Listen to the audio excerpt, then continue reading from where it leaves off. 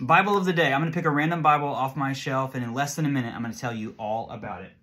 Let's go with this one underneath my little sign here. This is the New English Bible, NEB, translation many people haven't heard of, published by, see there, Oxford University Press. This is from 1971. I found this in a thrift store. It's absolutely beautiful on the inside. I'm going to show it to you in a second. But the NEB is an interesting translation. While American scholars were working on like the Revised Standard Version, the New American Standard Bible in the 1940s and 50s, the Brits were working on the New English Bible. This came out in 1961, the New Testament. 1970 was the full Bible. This was in 1971. It was later revised to be called the Revised English Bible, the REB, in 1989. But check this out, this beautiful typesetting.